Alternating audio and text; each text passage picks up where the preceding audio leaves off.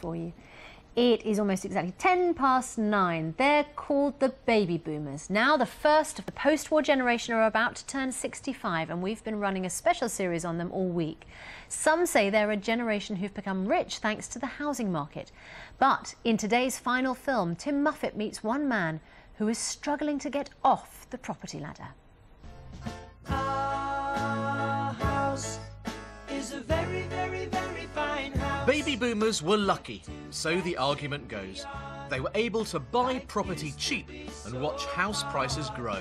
Now everything is easy 'cause of you.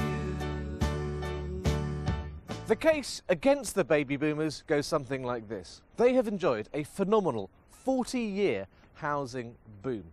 Meanwhile, properties for younger people have become unaffordable. And if that wasn't bad enough, baby boomers are now selling their houses for vast profits and looking forward to comfortable retirements. Oh yes, with a guaranteed final salary pension. And then there's the reality, which isn't always so simple. Keith Faint lives in Hartlepool. He got on the property ladder in the 70s. Trouble is, he can't get off. We bought this Nesbitt Road in about 75. I honestly can't remember what price it was. It's been on the market now for about a good year. Have you been surprised as to how hard it's been to sell? Yes, yeah, because it is a good family house. Keith has multiple sclerosis. He can't work.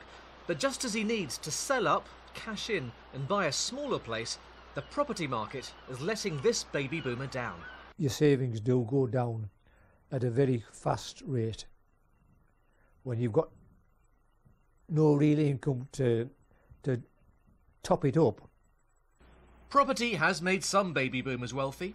In 50 years, the average UK price has gone from £2,500 to £162,000.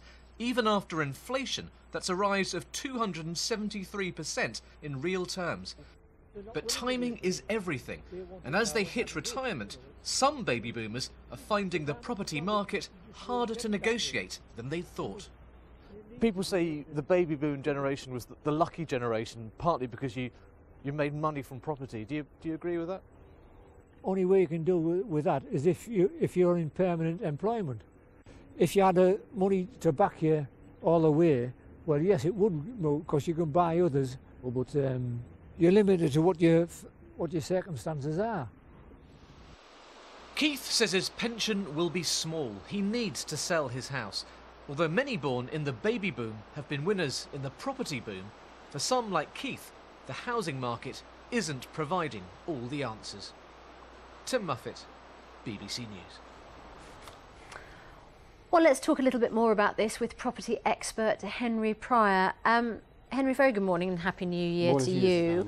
For the baby boomers, housing has been seen as, I don't know what the right phrase is, but a sort of cash cow in some circumstances, but not everybody has benefited. Well, very much like the last 12 months. We've probably seen winners and losers, and as we will over the coming year, so it's been with our parents' generation, the baby boomers, those born after the Second World War, many of whom, as various governments of different flavours have encouraged them to become homeowners, have seen a great change in the way that they've invested for the future. They've moved away from the stock market.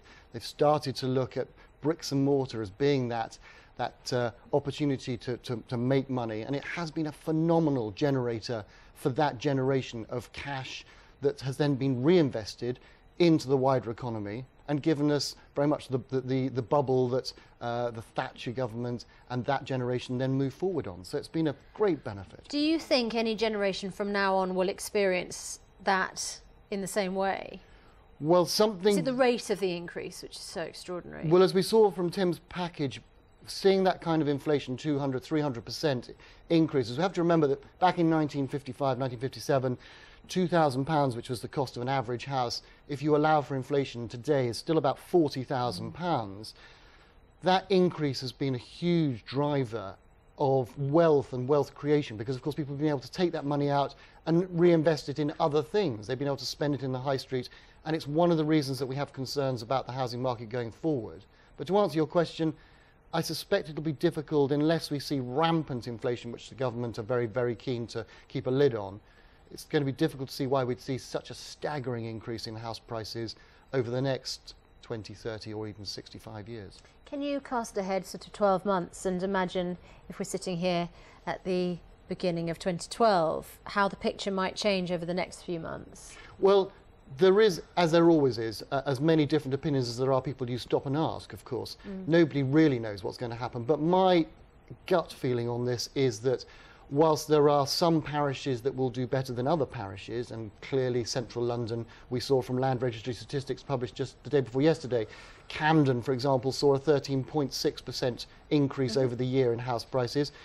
People in Wales saw a 3.3% fall. And that will be the picture as we go forward over the next year. But I think that we've got some significant pressures as we go forward into 2011.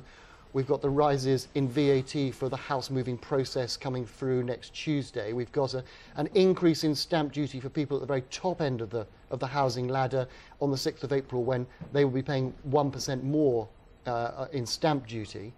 And of course we've got the cuts, the repercussions of the government spending review and the cuts that are going to come forward. Remember that as we look towards the next 3 to 5 years, if we just take the student and tuition fee story that was so raw for so many people at the back end of last year, students will actually be looking at spending money paying down their student loans rather than saving a deposit.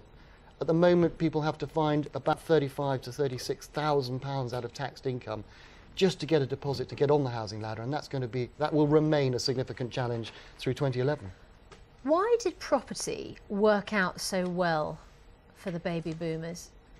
I think that governments of all flavours over the last 60, 65 years have tried to encourage. Remember, after the Second World War, when this country was in a fair degree of a shambles, putting the infrastructure back, we saw the rise of the garden cities like Welwyn Garden City, Letchworth Garden City and Metroland coming along, and an encouragement by the powers that be of all flavours to get people to own their own homes, for Englishmen's homes to be their castle. And we saw this great increase in the number of in owner occupation. So although most people still, 11.3 million people still share ownership with their building society or bank, far more people now own their own home technically than did after the Second World War. And that has been something that has been a great positive benefit both to that generation and for our generation, despite the fact that, of course, now the people that are suffering when it comes to making something of the housing boom are those that are coming out of the top, the Saga generation, who are finding it, as we saw from that package, difficult to sell, to cash in their chips, get the money in order to be able to move on with their lives. Henry Pryor, good to talk to you this morning. Thank you very much indeed. And Happy New Year to you. OK, 18 minutes past 9. You're watching Breakfast, of course, from BBC News. Let's update you on our headlines this morning.